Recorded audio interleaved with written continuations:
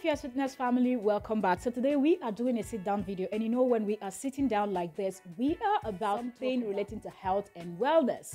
Okay, so here is another section, another segment. Here's another segment of health and wellness tip with Mel. All right, what's our topic for today? We are going to be discussing anger. So welcome if you are meeting me for the first time. My name is Mel, and here we talk about health, fitness, wellness, and so on and so forth. Let's just dive right into the video without too much long intro. But don't forget to subscribe if you love content like this. You know, health is wealth. So taking care of yourself is essential. It's crucial. It is something that you cannot ignore. If you've been ignoring, stop now. So let's dive right into the topic of today. The topic of today is how anger. I'm going to be looking to the side because I have my notes on the side, and I want to follow through as I have made the notes, so you can also digest a whole lot. Anyways, that being said, the topic for today is how anger can shorten your life. We know that a lot of things, either people around you, social media, and so many things, mostly social media. You know, sometimes something just happened and people are dragging you, people are bashing you and all of that, and you get so upset and you hear things like, oh, I'm so angry, ooh, I'm all red, and all of that. These things can actually cause harm to you. So you have to be careful when next you're getting angry. Remember that this is not good for my health. So let's start by defining what anger is. And I'm going to give you the simplest definition that you can remember. I don't want to give you complicated stuff with big words and all of that you won't remember. I want something that will be at the back of your mind. So whenever you feel like you're getting angry, you remember these definitions and you're like, okay, I'm not doing this.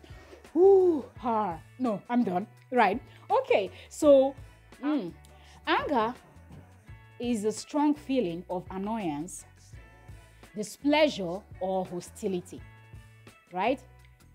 So the next definition I want to give you that I want you to remember is the psychology definition. Okay, so the psychologist defines anger as, anger is an emotion characterized by antagonism towards someone or something you feel has deliberately done you wrong. And that makes sense, right? Okay, moving on to the next point we have is anger can be a good thing. And you might be wondering why you just said anger is not good for your health, and now anger can be a good thing. Okay, so let's keep going. Let's see why anger can be a good thing. So yes, anger can be a good thing. It can give you a way to express negative feelings, for example, or motivate you towards solution to a problem. But excess anger can cause problem. Okay, excess anger can cause problem, but if you know how to deal with it, there's a way something will happen to you that it makes you angry, but at the same time, after you finish dealing with that anger, or if you know how to deal, if you've learned how to deal with anger, then you get to the point where that thing that angered you will actually motivate you to do better. It will actually motivate you to get yourself, you know, something like, for example, you get people that are like, you're this, you're an illiterate, I'm just giving you an example, right? You're an illiterate, you're this, you're that. That motivates you to say, okay, I'm going to prove to you that I can do better. I have my little one here, okay? I'm in a family house, so you're going to be hearing a lot of noise here and there, but pay attention. Anyways, so anger is something that if you've known how to deal with it, that can actually motivate you. So for example, somebody calls you an illiterate, you say, okay, I'm going to prove you wrong. And the next thing you decide you're going to write exams, you're going to get into school, you might even want to get into the best school, and you might come out just because you want to prove that person wrong. You're doing everything. Now you're working with anger, but in a positive way, not in a negative way, right? To better yourself, just to prove that person or that group of persons or whatever the case may be, to prove them wrong. And you come out graduating with the best result or whatnot, going on to get your PhD, your doctorate and everything, just to prove those people, just because somebody mocked you, laughed at you, said something to you that angered you, and that had actually pushed you to get better. And this example goes in different ways, okay? You could be somebody that is you feel like your weight is too much, people always mock you, and the next thing you see them going to strict weight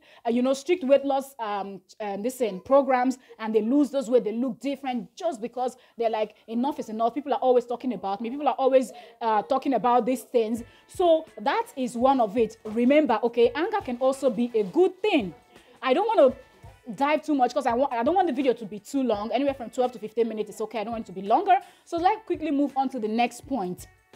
The next point is anger can wreak havoc which is absolutely true. There's a way you will anger some people, mostly people that don't know how to control their temper, people that don't know how to deal with anger, and you say certain things to them, they are going to wreak havoc, okay? We've seen it happen in the world, even till now as I'm talking. We see it happen all the time. So let's see how anger can wreak havoc. Okay, so anger can wreak havoc not only physically, but actually to your health also.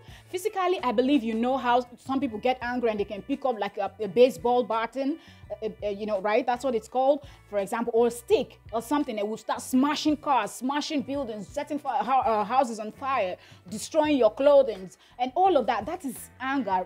That is you like wreaking havoc just because you're angry and you don't know how to deal with it. You don't know how to deal with all these emotions that is going on. And sometimes they regret it. Some people don't, but that is what anger can cause. But let's go to the other part and look at the health, how anger can wreak havoc on your health. So anger can wreak havoc on your health. Some people describe this anger as feeling as if their blood is about to boil over. You hear that, right? When somebody says, I was so angry, I went here, like a friend of yours, a family member, somebody tell you, I want them to explain something, I went here, I was so upset, and this my blood was just boiling over. I was trying my best. That is absolutely true, because that is how that person felt at that moment. So this is a simple description of how some people feel about anger, while others will say things like, I turned red in that moment. Emotions like this can contribute to high risk of heart disease. Emotions like this can, I'll take that again. Emotions like these can contribute to high risk of heart disease, chronic high blood pressure, which a lot of people suffer from these days, and stroke, and chronic headache. A lot of people get that also. Skin disorder, digestive problem, and more. Let's move on to the next point. Long-term physical effect of this. Okay, so let's see what's the long-term effect of anger when you don't know how to deal with it and you're always angry all the time and you keep it going. So let's see long-term physical effect of uncontrolled anger.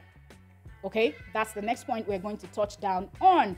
So let's see what that is. That includes increased anxiety. A lot of people struggle with anxiety these days. You hear a lot of people like they're telling you they don't know how to deal with this. They suffer from anxiety and all of that. They're stressed and whatnot. These are things that anger can actually contribute to. Okay, so let's see.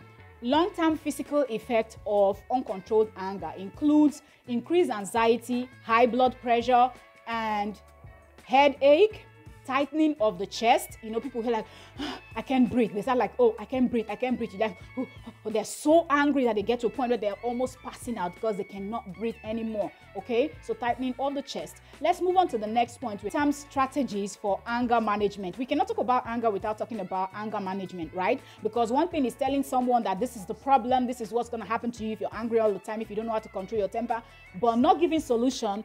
Then that means the message and whatever you're passing is not helpful, because someone that doesn't know how to control their temper or whatnot will still not know what to do, right? So let's see the long-term strategies for anger management. Long-term strategies for anger management include regular exercise. I'm so excited sharing this with you, because most times when we talk about people exercising, a lot of people are thinking about weight loss. And I always say in most of my videos that it's not all about weight loss. For me personally, one of the comments I get a lot is, you are already fit, you look fit. Why do you still work out so much? Why do you still exercise so much? And I always tell people that it is not all about me looking fit. I might be looking skinny and looking like that. And you're like, oh, you're fit, you look good, you don't have excess fat, this, that. But am I okay from the inside also? We need to be exercising to keep fit. And you know that when we get to a certain age, we really need these exercises. So let's see the long-term strategies of anger management. It includes regular exercise, learning relative techniques, and counseling. Okay, so did you get that? Or should I take it again? Because I want you to hear it and hear it very well. So the long-term strategy of anger management includes regular, okay? Not once in a while. Regular exercise, learning relations technique, okay? How to relate with people, and counseling. Let's quickly move on to the next point, which is our final for this, because we want the video to be brief, and I keep saying it throughout the video. Anyways, so anger management tips. I'm going to share some of the tips with you. Okay, so you can practice them at home. All right, number one, I have think before you speak. That's the first one. Think before you speak. That's one. Number two, I have get some exercise. Okay, exercise. No matter how small, going for a walk, going for a run, whatnot, do that. That's number two. Number three is once you are calm, express your concern. Do not speak when you're boiling, when you're angry. Wait until when you're calm, and then you can express yourself. Okay, that will help you a lot. And number four, I have take a time out. It is very necessary for everyone and everything you do. Take a time out. It is very necessary. Number five, I have identify possible solutions. Instead of keep hitting the nail on the head of what's going on, identify possible solutions. Okay, we can actually break all this down, but that we can do in a different video if you want us to do so. Then next we have number six, we have stick with the I statement. Okay, this is very important when you stick with the I statement.